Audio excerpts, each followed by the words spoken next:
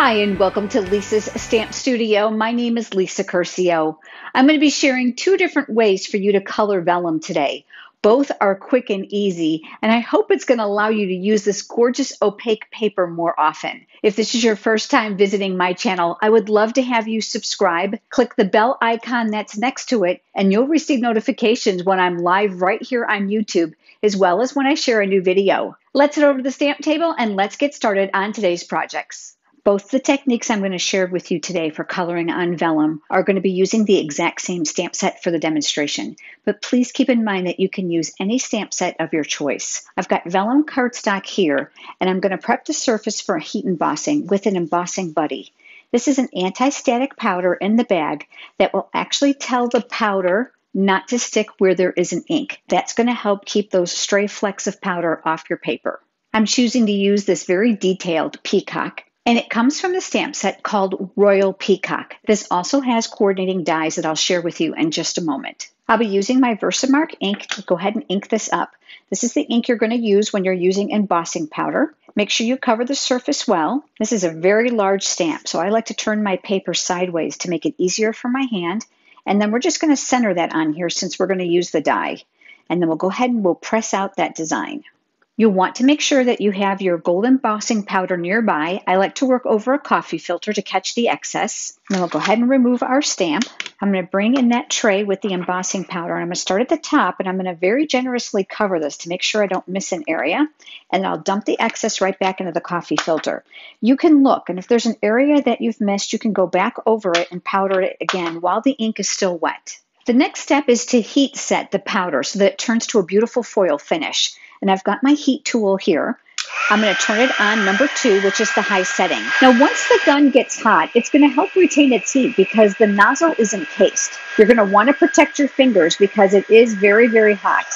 I like to work close to the paper. I prefer to keep the gun moving. And what you're looking is to make sure that that powder is turning to a foil finish. And you're going to see here on vellum, because it's a very thin and opaque paper, that it works very, very quickly. Once the powder gets hot, it actually helps conduct the heat across the paper itself. Before you joined me, I went ahead and made a second one so I can show you the two different ways to color. You're going to want to make sure too that you check this. Everything on here should look foily and there should be no powder left over. If it isn't heat set, it will simply wipe right off. We're going to work on the back side of both pieces of vellum. So I'm going to start by flipping this over, and I'm using grid paper here to protect my work surface since I'm going to be using a very high concentration of ink. I'm going to be using the Pacific Point ink pad. Keep in mind, because vellum is an opaque paper, the darker the ink is, the better appearance it's going to have from the front. So you're going to see that it looks very dark on the ink pad, but it's not going to look very dark from the front of the vellum. To apply the color, I'm going to be using a sponge dauber. I love these because your finger goes up inside. It makes it easy to use and to control. Now, typically, when I load my dauber with ink, I will stamp off the excess here to be able to control the coverage. That is not the case for the technique I'm teaching you today because we want that strong pigmentation. So what we're going to do is we're going to work over the top of the head, and we're going to use small circular motions so that you can control the coverage. And you can work a little outside the lines. It's totally fine since there is a die for this. I'm going to bring a little color down to the beginning of the tail here. Now we're going to switch colors. My next color is Call Me Clover. This ink color and its coordinating accessories are currently on the Stampin' Up! Retired list. I'm going to go ahead and ink this up as well, and I want that high concentration of ink. And I'm going to work over some of that blue that we just placed down here. And then I'm going to color in the areas here on the tail where those feathers are.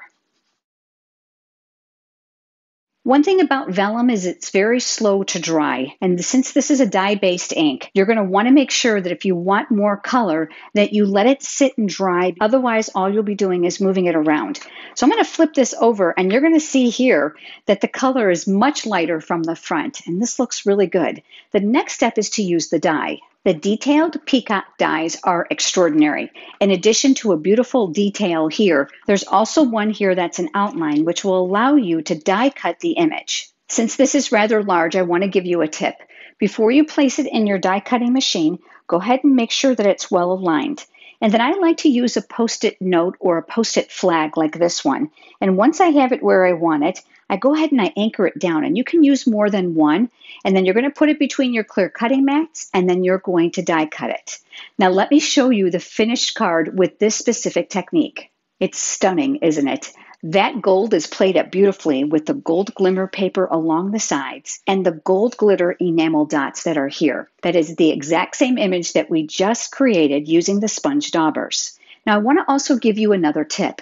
This is actually adhered here using dimensionals. Now typically you may be thinking that dimensionals will show through the front of the vellum, but I found by placing them in just a few locations behind heavy embossing that they do not show. It's such a striking finish.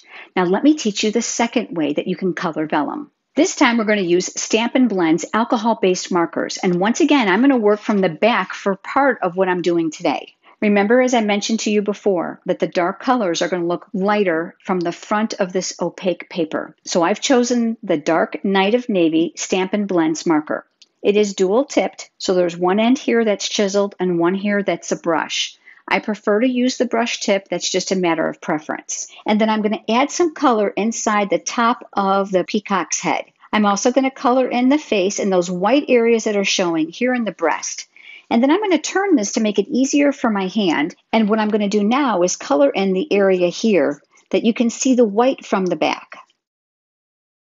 The one nice thing about the alcohol Stampin' Blends markers is the alcohol will evaporate, allowing you to be able to have it dry a lot faster. You can come back over this once it's dry to provide a second coat if you'd like. So as not to muddy the colors, I do recommend that you let that alcohol evaporate before you move on, otherwise you'll stretch one color into the next. I'm going to be using the Call Me Clover Dark Stampin' Blends markers for the tail area. And again, I'm looking to cover those open areas. I'm going to stretch the color out over the feathers that are here at the top. And then once we get down here at the bottom, where the feathers are more clustered together, what I chose to do was just go over those areas to fill them in. You really don't have to be precise.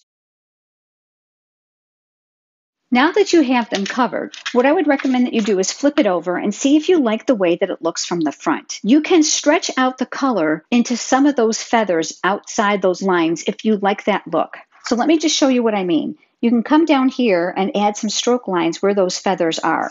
And then what's going to happen is it's going to protrude a little bit outside of those lines. There's no right or wrong way, it's just a matter of preference. I'm going to go in and fill in just a little bit more so I have a little bit more color around them.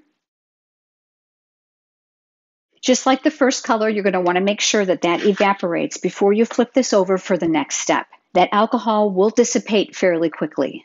Now that the alcohol has evaporated and left us with its true tone, I'm going to go ahead and flip it over, and you're going to see once again how the colors are a little bit more muted because of the opaque vellum. Really very pretty. Now you can leave it like this, but I want to give you another tip about coloring on the vellum. You can actually also color from the front. So I'm going to go back to the same dark Night of Navy Stampin' Blends markers, and inside the areas here of the tail, I'm going to add a little bit of accent. I'm going to use the pointed full-size tip on this, so I'm going to need to be careful, but I like it because I can actually just dab a little color right inside there and it'll spread all on its own. By adding small little areas of color, you're going to get an additional layer of shading from the front than you would from the back, which is going to create a very dramatic difference on this. The areas you choose to cover are entirely up to you. I'm looking for those small little triangle areas to fill them in.